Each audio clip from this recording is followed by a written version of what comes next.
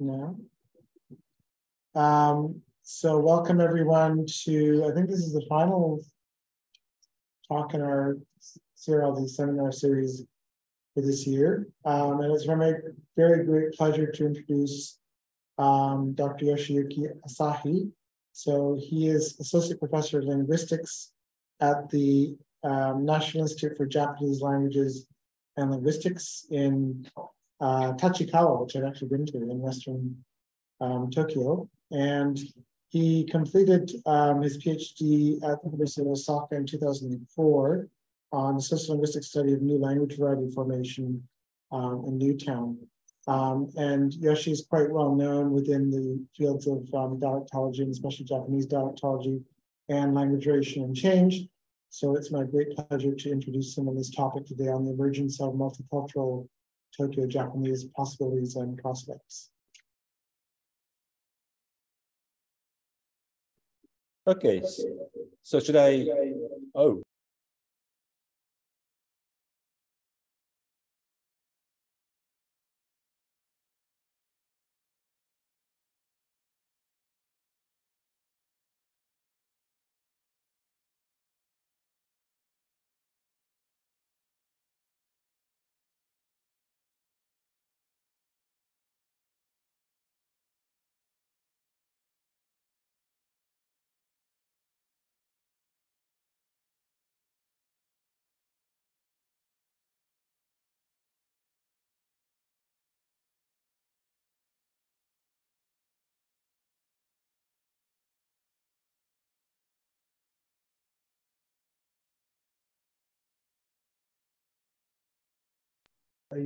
Hey, is it working well or not?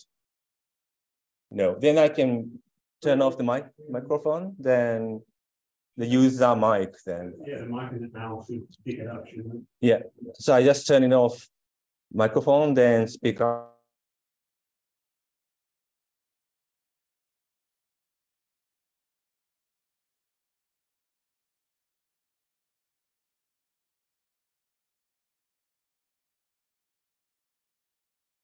Please come up if you can hear me well. Put the question in the chat. And you see it. We can't hear. Yes. So now you can hear it. It's okay now. Okay. Okay, thank you then. Okay. Good. Okay, thank you very much for the very kind introduction, James. It's a pleasure to have this opportunity to speak to you about the ongoing project, which is on the multicultural Tokyo Japanese project. So as it is an ongoing project, and I'm not really telling you something that I have, accumulated for the last 10, 20 years. This is something that I'm just starting, and I'm getting an idea of where to go and what kind of the resources I can access to. And also the coming here to expand my academic network to the scholars here at the Lateral who might be interested in the topic that I'm raising today. And it's going to be about 1 hour, so I try to make it as brief as possible, although the roadmap is a bit lengthy. But let me start with the description of the Japanese in Japan, then moving to the demographic history, and the definitions of immigrant in Japan to be same as in Australia. Then the people in expatriate communities in terms of the social network, transnational movement, so on. And then 5 and 6 is something from the previous literature and also the survey which I conducted last year.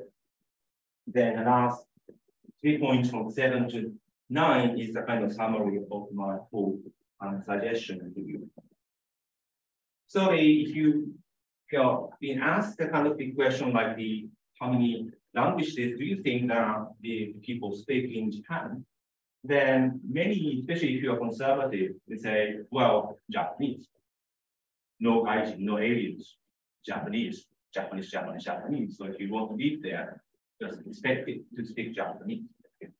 So having a stance of the right mean, then we say that Japanese have a 100% ratio of purity or Japanese are very xenophobic, or maybe some of them talking about this isolationism to the country itself.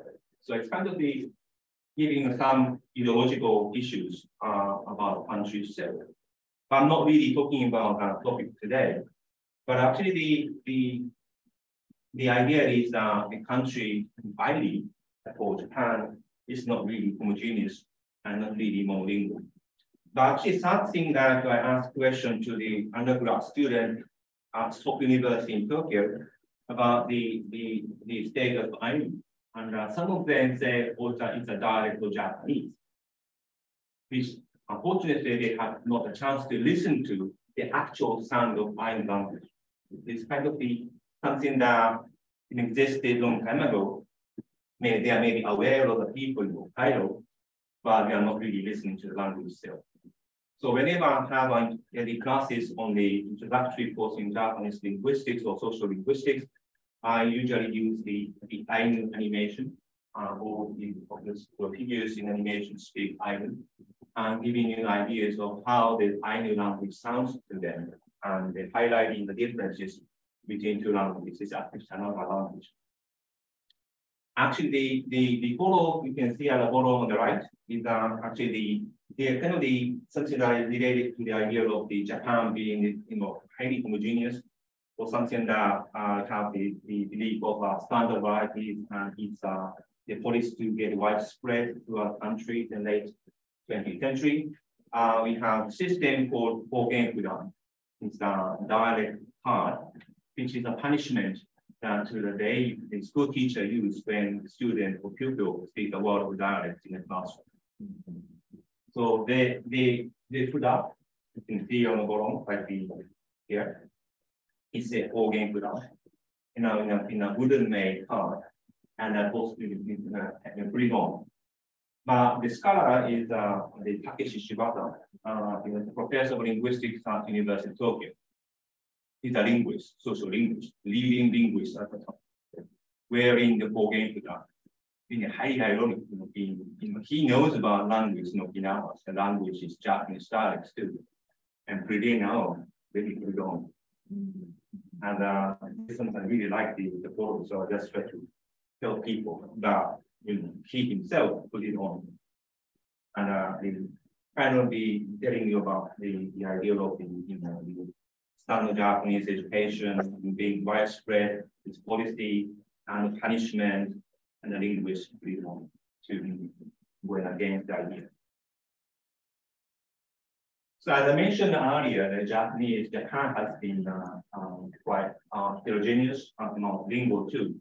Actually, if you have a debate or a discussion about when and how the Japanese language itself is formulated, we haven't got any conclusion yet. But some ideas is talking about the contact between the languages from the north and languages from the south. We don't know yet, but being a Japanese native, living in Tokyo and traveling around the country, then I have a impression that the way how people look is quite different, from the people to the north to the south. That having related should be the people like Ainu, or Koreans, Chinese, or Cubans. They existing in the history in the country. And the place I live is the suburb of Tokyo Metropolitan Prefecture. Actually, we have the community of the Koreans who migrated and stayed in Japan about the 6th century. And we have a shrine called Koma Jinja. Actually, Koma is a word for Korean. So we have a kind of long-term history and relationship.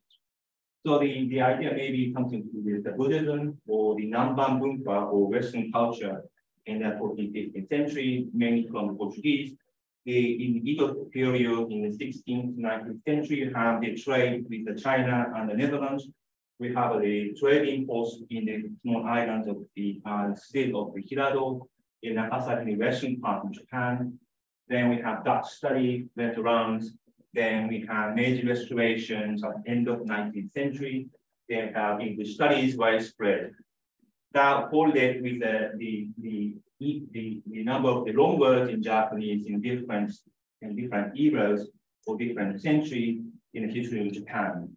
Then starting off with increase of the Sanskrit, then we have Portuguese, Dutch influence, then have German, French, and Russian, Italians, plus English after the isolation policy or major restorations at the end of the 19th century. We have now bunches of the loan word from English. But talking about expatriate communities, we have the quite long established communities with Chinese in Yokohama, the Chinatown in Trobe, and also in Trobe and Yokohama. Then we have the Deshima, which is Dutch islands, then Koreans in Osaka, which I enjoy conversation with Taosan over at the university just before. And also we have the Ryukyuans and Okinawas from the beginning of history, Ainu in Hokkaido and Tohoku, and they are actually from maybe from Ainu, maybe from much further northern areas like Sakhalin or Kuri Islands or Kamchatka, and so on and so forth. So we have quite different ethnicities moving around, language impact, and we have expatriate community from long time. So in the post-war period, we have witnessed the increase of the number of foreigners living in the country, especially now in the year of 2020. That's the kind of this very starting stage of the corona pandemic. Actually, we saw a little bit decrease of the population of the foreign residents in the country. But in the time of the 2020, we have about 2.2% of the total populations are foreign residents. But the point I want to focus is actually about the mid-80s up to today, the number actually got tripled from something like the 84,000 to the 288,000 in total. That increase would be something to do with formulations of expatriate communities in different parts of the country. But actually, the main topic for today is to do with new communities establishing in the greater Tokyo. Actually, they are not really making clear differences between the greater Tokyo and Kanto. If you're Japanese, you're maybe aware of this kanji or Chinese characters that Kanto is the name of the region of the place would be that more identical with the area which I'm showing you now. But actually, you want to use greater Tokyo just because of the topic I'm raising, which is something to do with Tokyo Japanese in a multicultural context. So the places on the red dot is actually the places where I visited, and also the places where we have the expatriate communities. The places in the middle, this blue circle, Hanno, is where I live now. So don't worry, very few non-Japanese living in the Hanno, but other areas have plenty. The expat community, you are able to access to these languages. Nepalese, Indians, or Hindi, Pakistan, or Peruvians, Spanish, Mongolia, Bangla, Persian, and so on and so forth. And then you can enjoy all the visiting places. This is something that I did in the time of the corona pandemic, where you are not allowed to make any international business trips. You can stay in the same prefectures. That's kind of not order, but a favor from the local government. But the thing that I thought I should do is moving around my neighborhood and driving around the same prefectures or neighboring prefectures. So this is actually one of the closest place from Hachikawa, and there's a Nepalese community. Then we have enjoyed this kind of the cuisine, plus the shops, just selling all the spices and doing the remittance of the money and so on and so forth. And go to Kusa, have the US Army base for Kusa. Actually, if you have some of the guests, VIP guests from the United States, after they fly to Kusa, then they take another helicopter or something to fly to the main part of the Tokyo. But there you have the new emerging communities of Vietnamese, where you have some shops and grocery stores opening. Then go to the Kanagawa, it's another place for Dama, also have a US base too.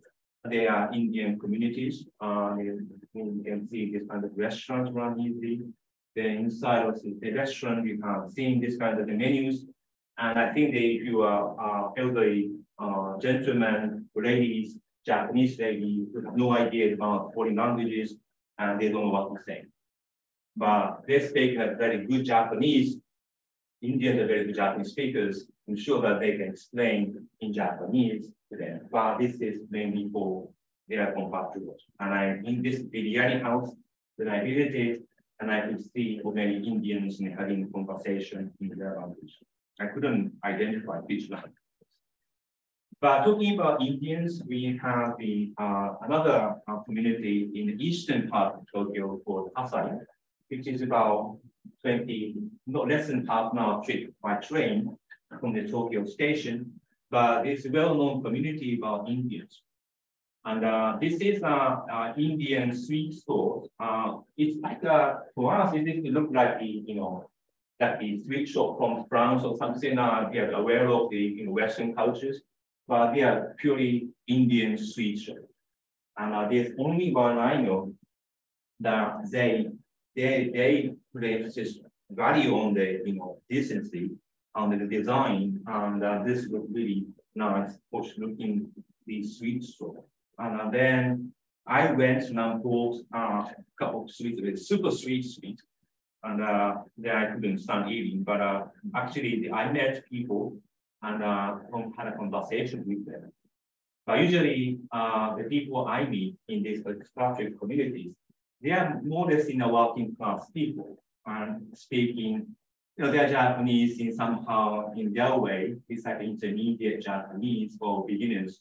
So very limited amount of vocabularies, but their Japanese is very polite. And I'm giving different impressions about the Japanese that they Ibukuro is another big destination in Tokyo. You have a chance to go for your tourism. Then you can see enjoy another Chinatown, which is formulated from about time of 2000 on. Then have enjoyed the people from the northeastern part of China, mainly Koreans, Chinese, and also together with the people from the Uyghur and all other northern part of China, using their language together with the Chinese cultures. Then this is something that actually you choose to use this for this talk. I know that I think the face mask doesn't make sense.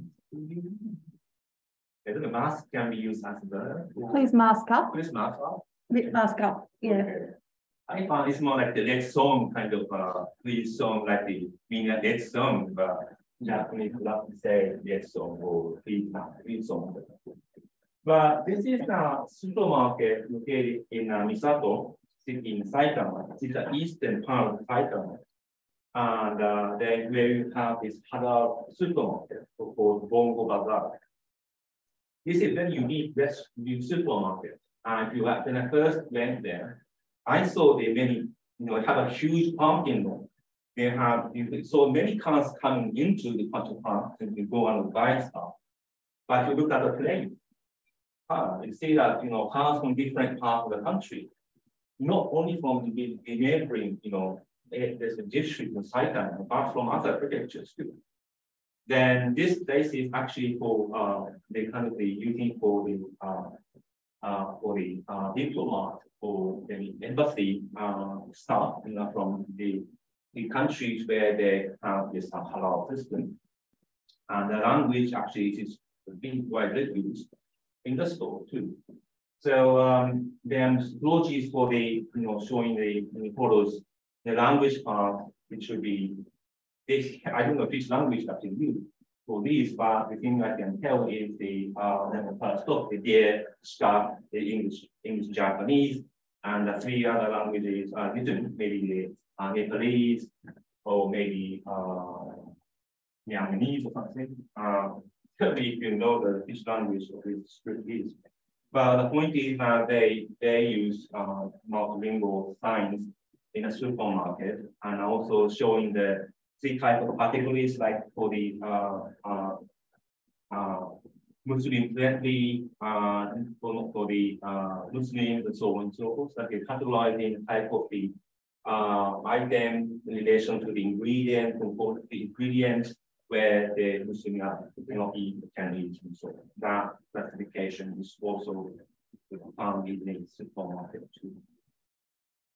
Going up to the Gunma, they have this the mosque for the people living there, having the information in the katakanas or in Japanese orthography, and also the language, which I couldn't identify which language is. You can easily say the language is quite different, and this mosque. It's kind of the mosque that 2 minutes away from the station. So that stay that the Japanese sense is quite. The Gunma, we have a kind of well-known big communities for the Brazilians.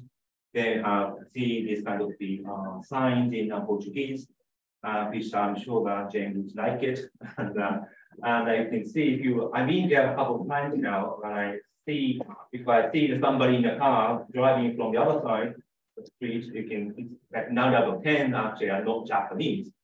They are Brazilians or somewhere, I don't know, but they are not really Japanese. But here they have the signs in Portuguese and then in Japanese. They have living items from Brazil and also from Vietnam or Vietnam or Thailand. And then another supermarket having the sign in class Portuguese, I think. Then it's kind of the Japanese, so too nice telling where the toilet is located. It's outside. And then lastly, Portuguese translation added. Then Tatebayashi is another name, is a neighbor town of Boizumi, where the Nepalese are having a community. There's one of the few shops around in the city called Tatebayashi. Then Anagawa Yokohama is a well-known the Chinatown existed from the 19th century on. Actually, kind of the tourist destination for many Japanese nowadays, but they have their own the Chinese structured community history too.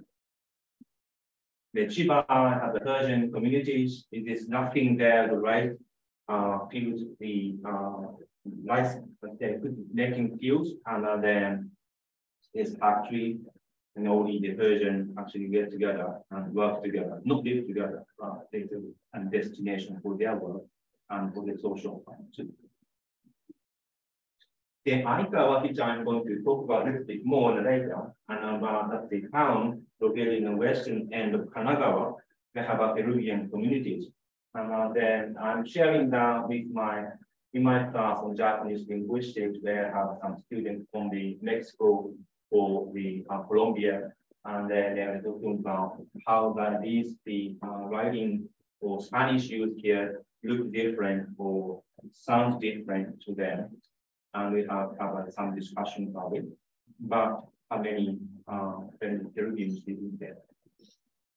This is a statistic from the Dairyu Gaikokujin, sorry, project for Mukurina in Japanese, but actually the registered foreigners at the Japanese government. This is statistics about the 25 the top cities, the towns, world in Tokyo have the populations. Majority of them actually have centers in Tokyo. And together with that, we have either the Saitama, Chiba, Kanagawa actually added on the list. That means now we have many Dairyu Gaikokujin. They're really not permanent, nothing by Japanese, but they are unregistered foreigners. They have their inhabitants mainly in the southern part of the country.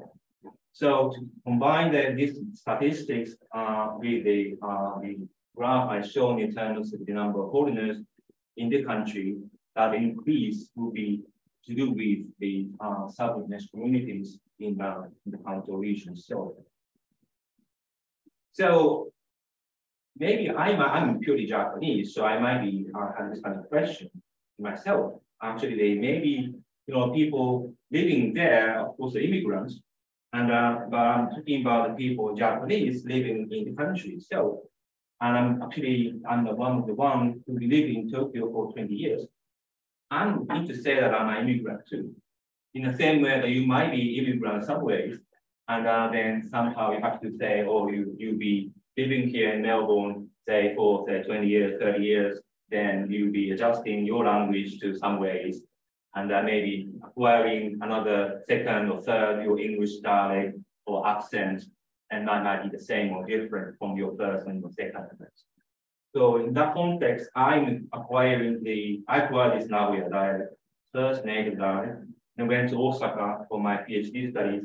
Then I acquired the Osaka dialect as my second dialect, and now I'm in a Tokyo Japanese speaking.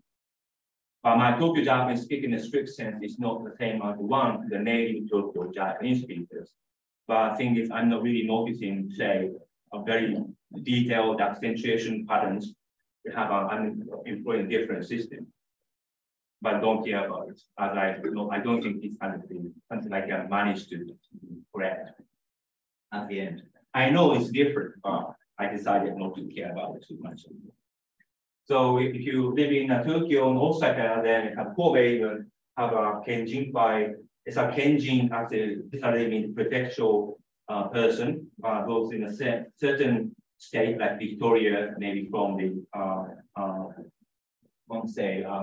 Tokyo or Kumamoto, whatever the city names or prefecture names, they have even unions or kind of the association of the same Kenjin, getting opportunity getting together, then maintaining their the connections among the people in the city of Kobe or Tokyo, one of them is the connection with their former prefecture. That kind of association exists in expatriate community, the Japanese community outside of the country, especially the Nikkei community in the Americas. Yes, they have many Kenjin-kais around, and I'm sure that you have the same one in Brazil. So everybody is immigrant anyway. So this is a statistic on the map from the survey results of my institute back in 1970 or early 80s. That to give an idea of which part of Japan we have more the demographic patterns either to Tokyo and Osaka. I'm sure I hope that I can identify this is Tokyo. Okay? And if you live in Tokyo, you will have kind of the stereotypical view, which I have, is that actually if you go and leave Tokyo, we have a better chance to see people from the north. Tohoku, maybe central Japan, go to Tokyo. From the west, this is where Osaka is located. This is Kyoto, this is Kobe. If you've been to Japan, you know what it is. But Osaka, the second largest city, we have immigrations from the western part of Japan. Okay. So two big cities, different background. Okay. So Tokyo is more east-western, east and northern part of Japan migration, and Osaka is more western migration. That constitutes, linguistically speaking, yes, we have differences between the languages between Osaka and Tokyo in many ways. And also the immigrants living in Osaka or in Tokyo from different parts of the country are acquiring the local dialects in somehow different way. Maybe the acquisition might stop to a certain extent. Like me, my Tokyo Japanese could be fossilized at the end. Then I just simply using my Tokyo Japanese. So everybody will be having the same issues. But moving back to the topic, which I will be putting as the main topic for the expatriate, the community members, especially with my idea is based on the immigrants from the South Asian countries like India, Pakistan, or Bangladesh, and so on. And they are quite mobile, moving around. They have their network, not local, but global network. And whenever that happens, then you go and get a better job. Okay. Then actually they're having their network, which doesn't have anything to do with any other things. And then the reason why I put this nice poster on the right is the kind of Japanese kimono looking with the hat on. It's the president of the Indian restaurant in Chichibu in Saitama, looking very strange through the Japanese eye, but she has a good character. Then she owns this restaurant, and a chef from India. So they are actually moving from one place to another. Like one time they're working in, say, Yokohama for a couple of years. They have a new offer from, say, Chichibu in a rural area in Saitama. Then they go and stay several years. Then the next day they have an offer from, say, Narita, which is Narita Airport, the biggest airport in Tokyo. Then they move around, cross the prefecture boundaries.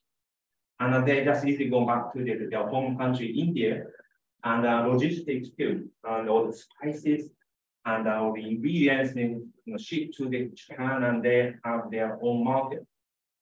The price set is quite different too.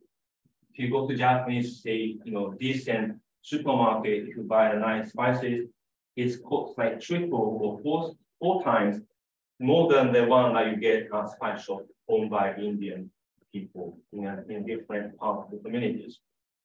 That gives you the ideas of or the kind of the background image or ideas of these communities.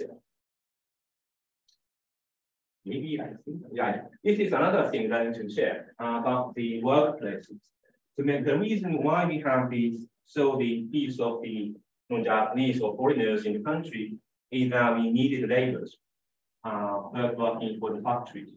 So whenever I have the expatriate communities, you can easily find factories, say Sony, Sharp, Honda, Toyota, whatever manufacturing companies has a huge size of factory and they need laborers. Then they, especially those have an association with the Japanese ancestry and have a better chance to be in the country, then they do ask people to come over to get a job. So this kind of a procedure make them coming. So the shop in Aikawa, which I've been to for some time now, okay. Actually, it opened about 16 years ago, and their sale items are being imported from the Peru, and the customers actually they come and interact with the staff in Spanish. And when I went there and in Japanese, making the order, say, kind of my broken Spanish, or maybe the Spanish I try to speak up, and then they notice I'm Japanese, and they switch language to Japanese, and they can start doing more for Japanese. Then, in talking about the kind of the ethnic study in Japanese context nowadays, we have migrants which expanded eventually original areas, but the way to get an area is coming from from somebody's stories, and if you the stories they're in Japan. So if you say, oh, you have this apartment, they give you the chances to the foreigners to be giving offer like the cheaper price for like monthly fare, they go, they stay. Then you get a friends or relatives coming together. Then doesn't mean that they create a community. Doesn't mean that they create neighborhood. They have certain the area, destination, say mentioned main part of Tokyo, where they get together, buying stuff. Then they go home by taking train to go to the suburb, taking about an hour, 1.5 hours, and then they go back home. So when I visit these places, you can spot a couple of shops. Then you can see the people in the shop, but the residential area somewhere around the areas. And I know not easy for a researcher like myself to get to know where exactly I should go and asking for their help or for their understanding to help things and do research and data. I did the survey, one of the project surveys last year, targeting out Nepalese, Filipino, Chinese, and Koreans, aged between 20s and 40s, then we somehow collected the responses about the 50 Nepalese, 100 Filipinos, 150 from Chinese and Koreans. It is not really easy to conduct web surveys to non-Japanese respondents because of the service that this web survey company provides are quite limited. And also as we wanted to get responses in their languages, like Nepalese by Nepalese respondent or the Tagalog by Filipinos, actually that service is not really available in the country. There's only one company can provide the service in the country, and that is only the case for the 100 Nepalese Filipinos, and another company does the survey for the Chinese Nepalese.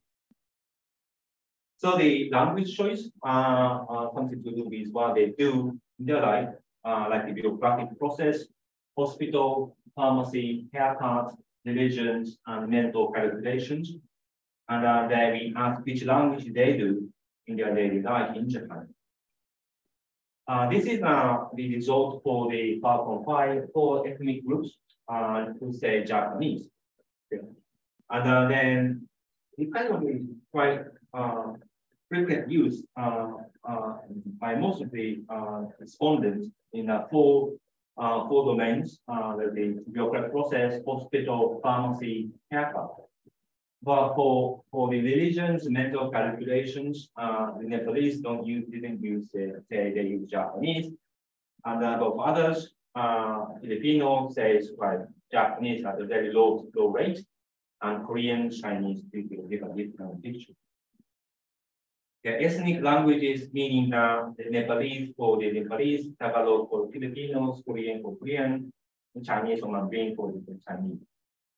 Then overall, it's at a low rate. They think that doesn't make sense to use their own ethnic language, except for the religions or the mental calculation. Mental calculation doesn't need anyone review anyway. For English, for many cases for Filipinos, they end up using the English instead of their ethnic language, and especially for the religions and calculations. And actually, we have a data for Japanese, and I plan to get more responses from other ethnic groups in different ways. This is kind of the tentative result we have got right now. Language variation, which is a main part for the being a variation in social linguists events. I need to say that for greater Tokyo areas, very few study on language variation Japanese and also the English language done yet. So I really having issues on how you get access to the speakers and how you get the spontaneous speech to give a closer eye or look at the way how they use the language and where you have and we can spot the variation there. But having said this, we have some relevant past literature available, but their studies have been done in other areas, especially in Osaka and neighboring areas.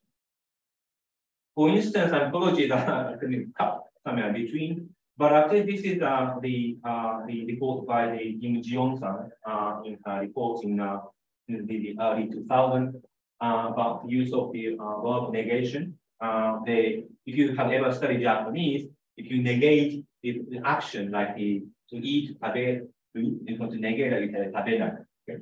That 9 variants is found with only 3 speakers born in about the mid-1910s or early to 1920s, the first generation Koreans living in Japan. Okay. They recorded about the age of the about 7 and 8, about the end of the 1990s or early 2000s, and then based on 2 hours spontaneous speech. They favor, in most of the 9 or 10, they favor the regional dialect features or variants like and hen. And hens, in many ways, are actually the variants of the variables. Sometimes they have some grammatical differences, grammatical meanings differences, but that's really not the same here. But the point is now they don't use the Tokyo Japanese features.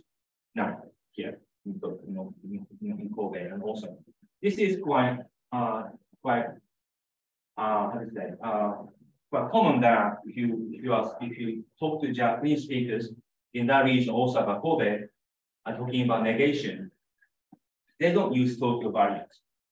They actually been thinking of this negation as the most representative of famous features in the dialect. So they say negation on top in the list. So they don't want to use the 9 variants, but that apply also for the Koreans living in Osaka. And actually, I could detect the one case in Chinese, Mandarin, maybe Taiwanese, maybe from found in Yokohama, Chinatown.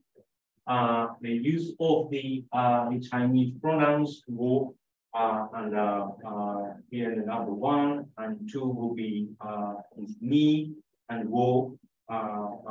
Not really using Japanese personal pronouns in their discourse. No quantitative study done, only the descriptive work conducted by this scholar Nomura, and about to stop working on the Chinese in Yokohama anymore. So we haven't got a data yet about how to characterize the Japanese or Chinese. But this is if you know Chinese, then you can see the 和やを別の断言、用でからこれあったの to be a mixture of 2 languages, 1 discourse. So it's a good study for the code switching, but code switching is kind of the traditional stage to either to the majority Japanese or the other way around. We don't know yet about elections. Portuguese in Shigaken. Actually, the Nakamizu Ellen is my academics, the elder sister from the Osaka. She carried out a PhD study on the Japanese spoken by the laborers from the Brazil, engaging the companies or factories in Shigaken. That's also in the western part of Japan. She actually is currently based in Korea, not in Japan. And I see that she hasn't continued the study on her own, so no one actually can make any real-time study to examine the current situation. But she said that as they use Japanese only for one place, they would basically use Portuguese to each other in most domains in their life. She actually detected many examples of code switching, and but she detects some frequent Japanese words that have something to do with their working environments, like the yakin. I have a lot of yakin, like the working at night, and kumitate, like constructions or kensan examinations. And also she did some studies on the use of the polite forms or the plain form in Japanese, like the honorific. And then also in style shifting studies, but not really looking into any variations. In Spanish, Yoshitomi-san did kind of the description of the Spanish-speaking community in Japan in the mid-2000s, with raising only a couple of examples about the features that she detected. It's more like a gambateando. Gambaru is to work well, to work hard. Then the gambatteru could be the Japanese, teru would be the teiru form, as showing the progressive spectral markers, but the maybe same one would be ando in Spanish should be affixed to the gambatte, the Japanese word, this form. But this is, so Yoshitomi-san said you can find this kind of the use of the mixture of 2 languages, but didn't really provide any specific examples in the writing. So it's better to ask her or her about any data, but at this moment, no data available. But this kind of example, like the gambatteando, it's kind of the found in Japanese American communities, like the giving an example like the to write a letter, writing a letter, or like the Japanese verb for to write is taku. you like to say progressive, or we have to say hacking. You are writing on it, you are writing. That's a hacking. Hak is a Japanese word to write haku. The ing is from the professional ing. If you wrote a letter, say you know what I mean, let's say haku the letter. It's a road, lay like ed. It has a mark added to the Japanese part. That's the thing that she told me in San Francisco several years ago. But I don't know what kind of things happens in Japan or not. But getting this kind of the impression of an example, giving me a chance in OL, maybe you can find detect some features there. But now no data there. So the Peruana in the Japanese or Peruvians in girl in ICO, she's a YouTuber. Actually, her sister working at this cafe around Yale. And I hope I think that based on my little bit lengthy talk, and I'd like to give you chances to listen to the Can't see that. I know.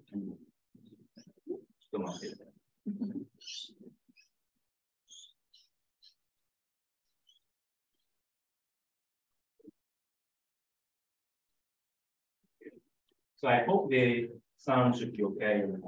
But let me know. Me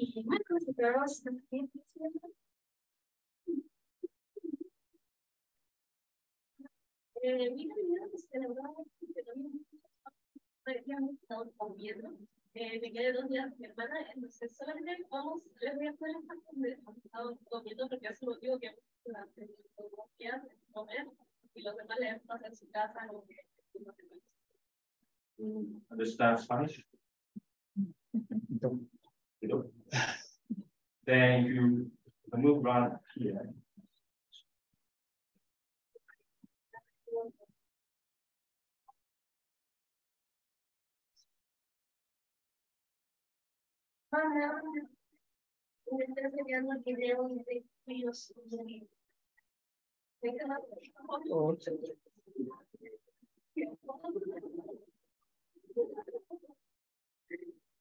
Then they switch to Japanese and keep talking.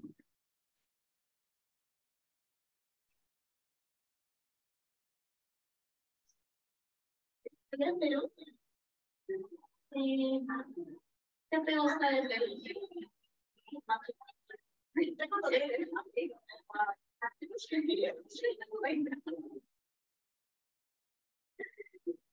¿Te extraña la comida? ¿Qué extrañas de comida allá? Yo no comí ese ceviche, pero me lo puse ceviche. Okay, that's okay.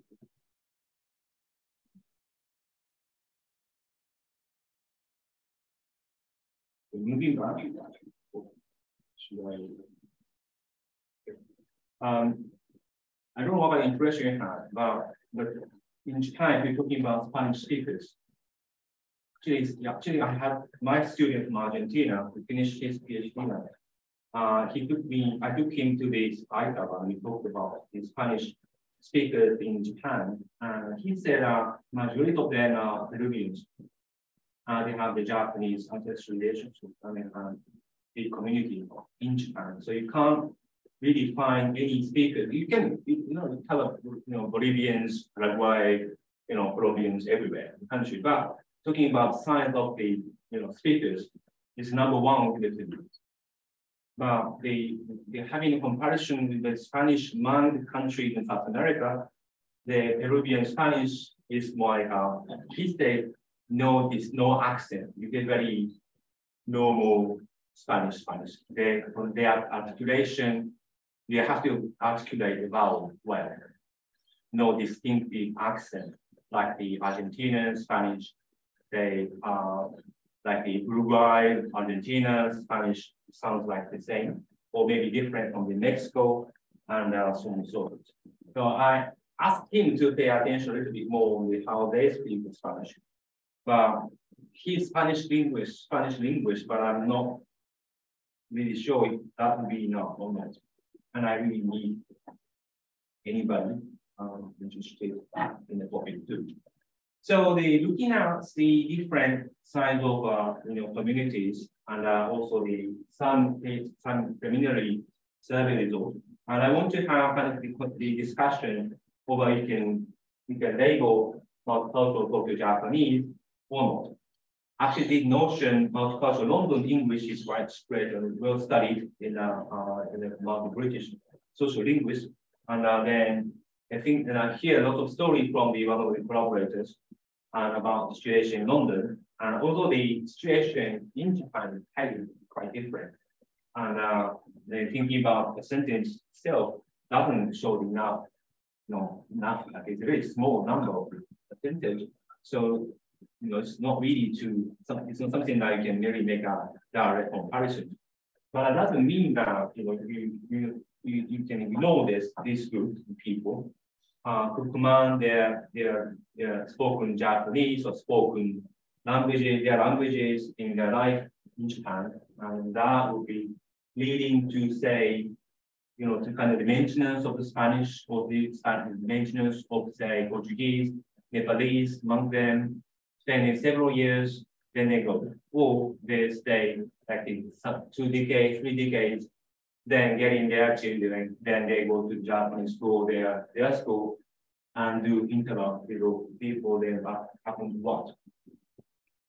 So although the multicultural London English is kind of the multi-ethnic and ethnic or kind of the label given, and in terms of the multi-ethnic, that could be the positive indeed to apply in the Japanese context, but I'm not really sure if I can really examine and demonstrate well on how they reconstruct our system, most impactful changes, and so on and so forth. As Japanese don't have that diverse system in terms of the Japanese phonology. And most impactful features where we have many Tokyo Japanese, the greater Tokyo areas don't have that much variation itself, even at most impacted level, where we have bunches of the variation in other parts of the country. Plus, we have standard variety too. So, nativization should be one of the things that should be considered. If the community continues, then visibility could be the one that targeting the younger speakers, like the video which I demonstrate to you, and then see how the Japanese sounds like to the Japanese linguists like myself, even though their Japanese sounds like really like the Japanese. And also the possibility of the Tokyo dialect language, and then it's going to reflect expatriate communities in Japan and their speakers, and maybe establishing their own language situations and their own language varieties. I didn't mention about many Pakistani communities and the Urdu or maybe other languages I should maybe, but they have lived in the country for several couple of decades now. So there would be something that would be the starting point to pay close attention to the community speakers themselves. So at the last slide, I'd like to share the slides and asking for the help for the sharing the recording for any collaborative work if you're interested in. As I mentioned earlier, I starting this project interested in the language variation itself, maybe from different aspects too. And because of the Japanese linguistic society nowadays are putting more emphasis on the descriptive work, and actually the social linguists actually are getting a smaller community now. So we like to encourage the young scholars, graduate students, at the same time as the scholars that everybody here, including the going online too, to see how this topic sounds to you. And if any help or anything that you can offer, I'd be glad to hear about it. And please contact me or talk to me if you're interested. And I consider I'm very much to hear about it. And I'll be maybe talking somehow more my personal research topics, outcomes of the achievement at the plenary talk next week at the Australian Clinical Society conference. So if you're interested in that part, please be kind enough to show up, and I'll be happy to see your presence there too. Apologies that it's kind of long things, but this is acknowledgement, and thank you very much.